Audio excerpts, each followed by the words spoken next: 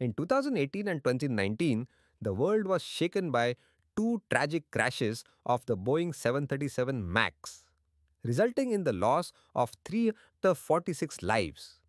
What went wrong? Investigations revealed a critical flaw in the flight control software known as mcAS, designed to prevent stalling by automatically pushing the nose down.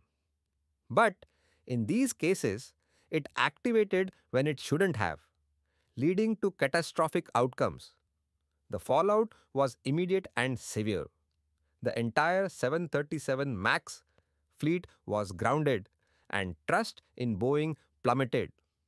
Regulators and airlines were left reeling, questioning the safety of the aircraft they relied on. Boeing faced hefty fines, leadership shakeups, and intense scrutiny from the public and government alike.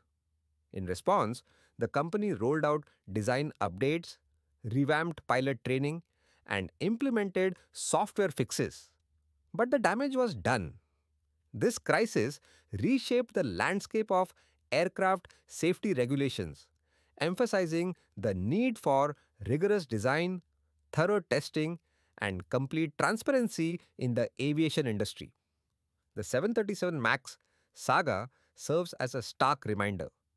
Safety isn't just a checklist, it's a commitment to excellence at every level.